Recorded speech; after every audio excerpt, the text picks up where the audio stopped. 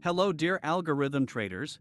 My new YouTube video is an anniversary video, so today we will take a look into the future to see how our technology could change in the next 30 years, both privately and in trading. Very interesting and exciting projects are just around the corner, which we can look forward to. But this could also lead to possible situations that we should then question critically if necessary. Of course, I'm not a clairvoyant who can foresee the future, so this is just fiction. In the end, the user always decides whether the things we are talking about make sense or not, if it comes to the point that this technology conquers the market. First of all, I created this trading channel to accelerate my own development process. Since, of course, I don't know everything, detailed research is often necessary, so I force myself to absorb very in-depth knowledge and understand it. The subsequent task of presenting the relevant facts in the video as simply as possible results in interesting projects that help me to penetrate even deeper into the market. It is a kind of turbo for my own absorption of knowledge, with the advantage of developing creative ideas for my future from this knowledge. I uploaded my first YouTube video almost a year ago, and I never thought that so many people would be interested in it. 40 videos with 23,644 views and a playback time of 3,200 hours, that's a hell of a lot in the small market niche of algorithms profiling. Incidentally, a total of 476 subscribers follow me. I find it amazing that my videos have appeared almost 200,000 times in the form of impressions so that a YouTuber clicks on them. First of all, I would like to thank all followers for the positive feedback, confirmations, and of course creative ideas. In the last few months I have been able to get to know great people, professional programmers and very successful traders, for which I would like to take this opportunity to thank all of you in particular. My aim is not to reach 100,000 followers, that would also be unrealistic, as there are only 50,000 Forex or future traders in Germany. Algorithm profiling is only interesting for a very special target group, which is why I see this channel as a kind of elite circle, where crazy traders like me come together. Today we don't want to talk about whether beaming or time travel will be realistic in the future, but rather deal with topics that may not be that far removed from us. My first cell phone still cost 2,500 DM, and at the time I paid 6,000 DM for the car phone. The cell phones then became smaller and smaller and of course cheaper. That was 30 years ago. Believe it or not, progress will accelerate again in the next 30 years. We are already working on autonomous vehicles. Because in the future many drivers will no longer feel like standing in traffic jams for hours. A traffic control system in the city should provide a remedy, which gives each road user individual speed recommendations in order to save the driver a waiting time at the traffic lights. In addition, the system is even able to tell the driver how long it will be before the traffic light turns green again. If this information is sent directly to the autonomous vehicle, we could be spared long waiting times in the medium term. The yellow pages used to be used in book form and Windows had to be installed with a DVD. Today everything runs over the internet and it is much faster and more efficient. A single Google search runs over 2,000 servers on 2 to 3 continents. That is a clear difference compared to the yellow pages. Large amounts of data were stored on external hard drives. These are increasingly being replaced by cloud-based storage. The cloud means something like external work on other people's computers. Saving data in the cloud has advantages that cannot be denied. Whatever you copy into such a data cloud, ideally is then always and everywhere available. So you can show grandma the family photos on her television, or in a conference hotel you can quickly call up the presentation that you have prepared in the office.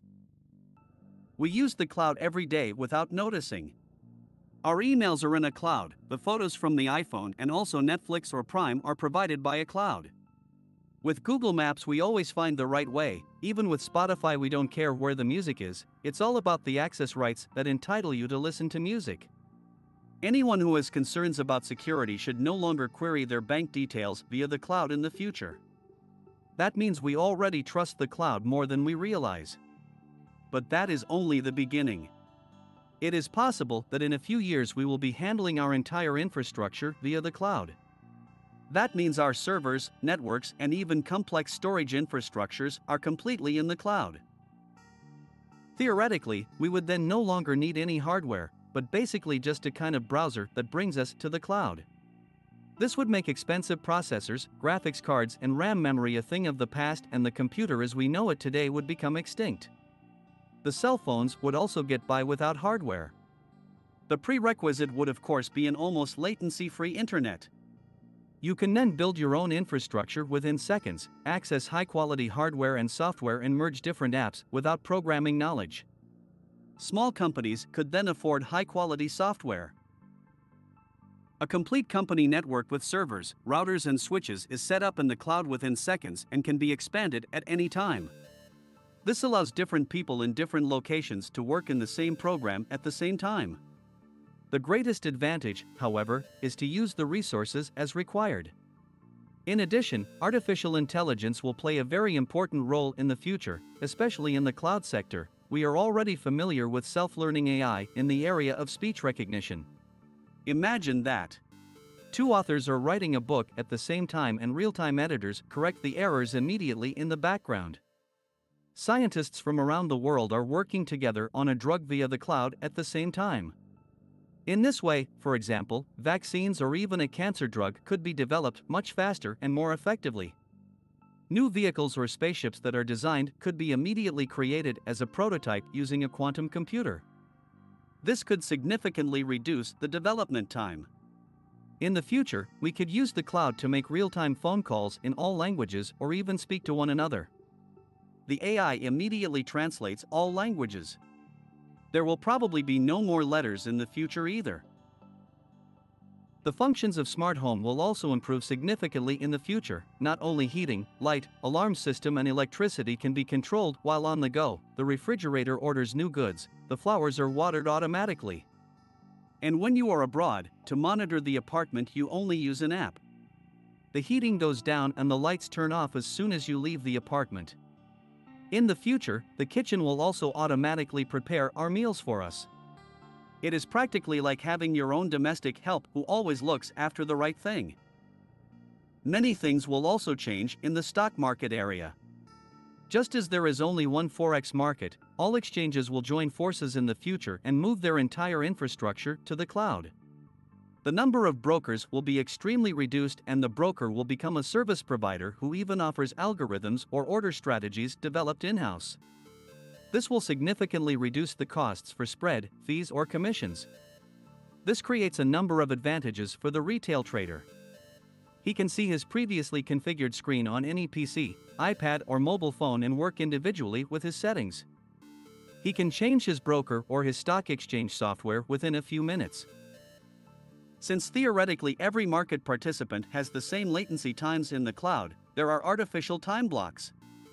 These time blocks can be reduced by higher fees in order to achieve faster market entry. Similar to the way certain big players come together, there will also be trader groups in the retail sector in order to have a chance against the larger market participants. The cloud makes the exchange even faster and more opaque for many participants. Due to the fact that trading is primarily based on algorithms, the candlestick charts will become less and less important. There will be new algorithm charts that give participants even deeper market insights. The future DoM and the time and sales list will bring deeper insights into a 3D animation that can be individually filtered. As you can see, with this 3D DoM you are able to absorb 33% more information in the same time. If you can do this and interpret this information correctly, you can significantly increase your profit rates.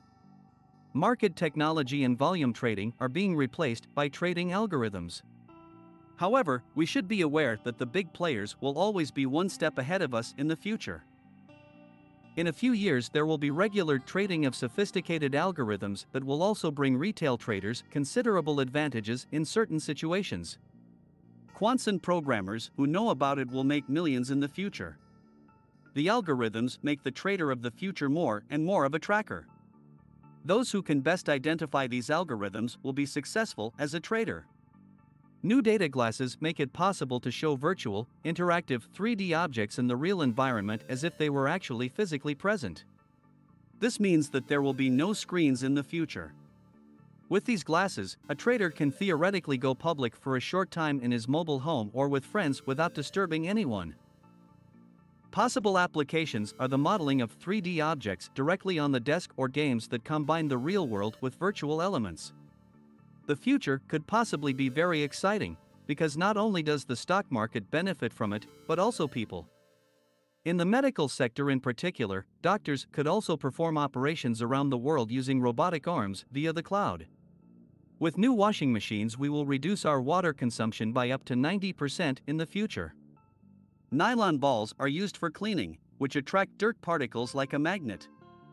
Just as there is a printer in almost every household nowadays, in the future it will be a 3D printer that can print everything from egg cups, toolboxes, Star Wars figures to individual shapes. There may also be contact lenses with a zoom function. This visual aid consists of a series of telescopic lenses that were originally developed for flying drones. They allow the wearer to instantly switch between normal vision and triple magnification at the blink of an eye. In the future, drones will have more tasks. In addition to delivering packages, drones could even examine bridges or buildings, inspect pipelines from the air, explore inaccessible areas, or even save lives. Roads could be covered with solar cells in the future. These glass road pavements not only provide electricity, but can also illuminate themselves, display markings, or keep the streets free of ice. We can already charge our cell phone freely via induction. Perhaps one day it will also be possible to send our normal electricity to consumers via the radio network. That would save us the annoying cables. Imagine the electric cars would charge while driving. The cloud could possibly even be the transmitter for this. But in addition to all the relief, the cloud also brings with it dangers. 89% of Android apps and 39% of iOS apps require access to private information. These apps send our data to cloud servers to both boost the performance of the application and to store our data for advertising. Of course, big data companies claim that they would not store our data for long or use it in a malicious way. As soon as we accept their terms, which incidentally we rarely read, our private data is no longer private. This data is then in the cloud. This cloud is neither tangible nor can we, as data providers, fall back on it. We get access to applications that might make our life easier or better, but what actually happens to our data? Of course, one could argue that a large company can spend more money on cloud security than a single person could. Nevertheless, a method would have to be developed that does not require the storage of personal data. One could create algorithms that work locally instead of being mixed with other datasets in a centralized manner. Of course, you can't expect that from companies like Google, who live from data collection. That is why there will be companies in the future that offer a special cloud private sphere. The cloud isn't dangerous, but it's the excuse and tool that enables the bulk collection of our personal data. Perhaps after seeing my contributions, some of them will be secretly happy that they will retire in 20 or 30 years at the latest so as not to have to experience this situation. But we all know that the future is a creeping development process that does not come overnight, but that develops very slowly. And when the stock markets change, we have to be ready to change us too, because changes only benefit those who are prepared for them. Of course, I can't say whether it will get better if it changes, but I can say that much: it has to change if it is to be good. I wish you all the best in trading and keep my fingers crossed for you. Kind regards, Michael.